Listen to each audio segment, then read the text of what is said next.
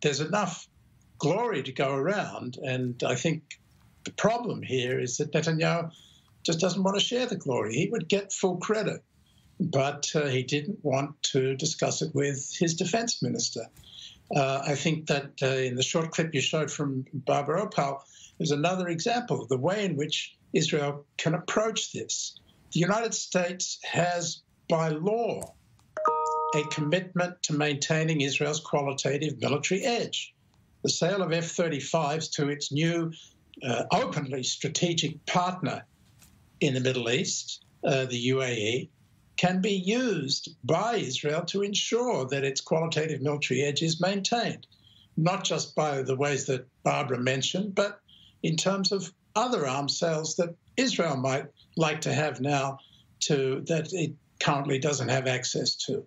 So I think that this is, in a way, a storm in a teacup of the Prime Minister's own making. It's totally unnecessary, but Israelis need to understand that this is the name of the game. There is no agreement between Israel and the UAE. It's an agreement between the United States and the UAE for the United States to sell F-35 fighter aircraft to the UAE. And I think that people should just get over it and recognize that this is part of the deal, part of the price of peace.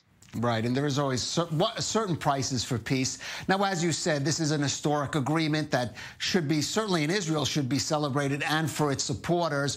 But I notice you did call this an accidental breakthrough on the part of President Trump's Mideast diplomacy. What do you mean by accidental breakthrough?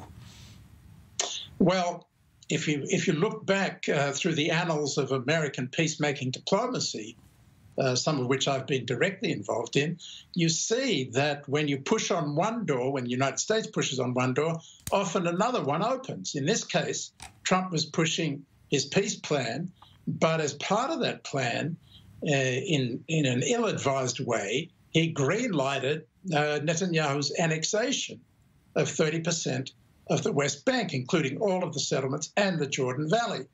And that caused a huge ruckus, created a real problem for the leader of the United Arab Emirates, Sheikh Mohammed bin Zayed, because he wanted to normalize, and the backlash created by Netanyahu's intentions to annex territory was just making it more difficult for him to move forward because of backlash in the Arab world.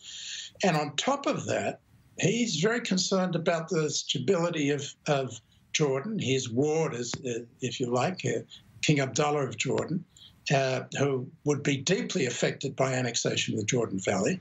And he needed to find a way to put a stop to that. And to cut a long story short, he came up with this idea, together with his ambassador in Washington, Yusuf al-Otaiba, that instead of saying no normalization with the UAE, if you, Israel, go ahead with annexation, let's turn it on its head and say, if there's no annexation, we'll do full normalization.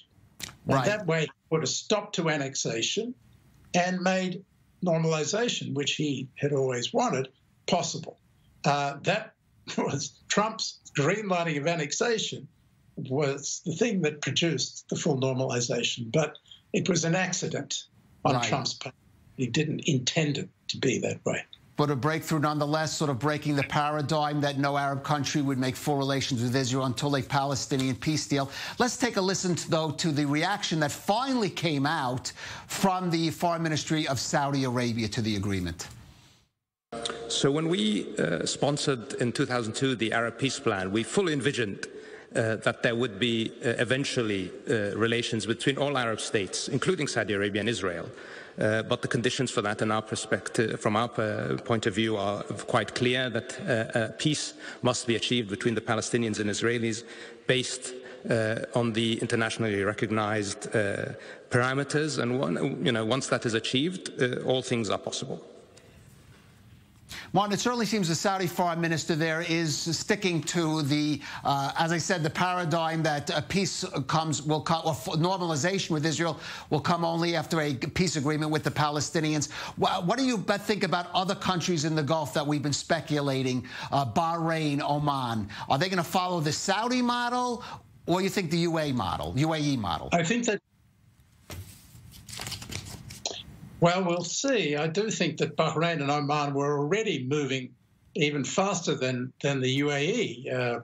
Sheikh Mohammed bin Zayed, I think, jumped ahead of them by this move. So I wouldn't be surprised if they do go ahead. They'll all look to see what the reaction is in the Arab world, in particular what the reaction is from the Palestinians, whether they need to be concerned about that. But I think that they probably will. Oman has a new leader, a new sultan. He may be taking his time, but I wouldn't be surprised if Bahrain comes next, and I wouldn't write off Sudan yet, despite the hiccup. Now, Saudi Arabia is a different story.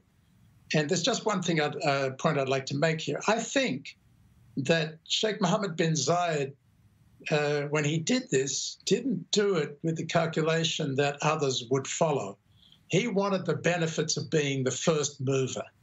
And as far as I know, he didn't consult with any of his other leaders in the Gulf, including, as far as I know, I may not have the full picture, he didn't include with Mohammed bin Salman, the Crown Prince of Saudi Arabia. And so he wasn't counting on Saudi Arabia following. He's not looking for more company.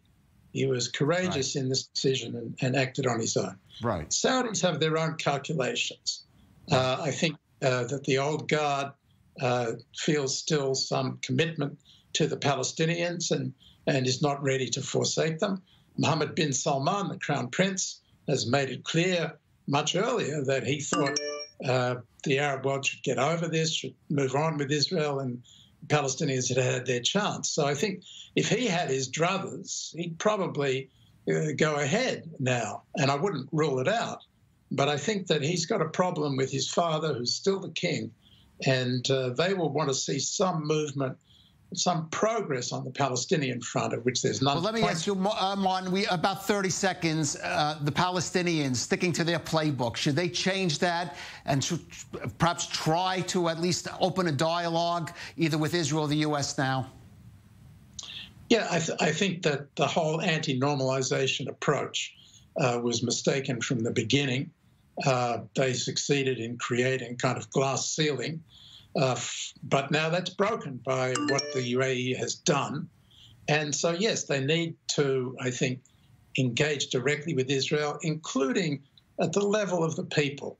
The idea that you cut off contact between Israelis and Palestinians has been so counterproductive to the important effort to build trust between the people, rebuild trust that's been destroyed by the Intifada and the violence. And I think that I wish that the Palestinians would recognize that they have an opportunity in this situation rather than just see it as a straight-out betrayal.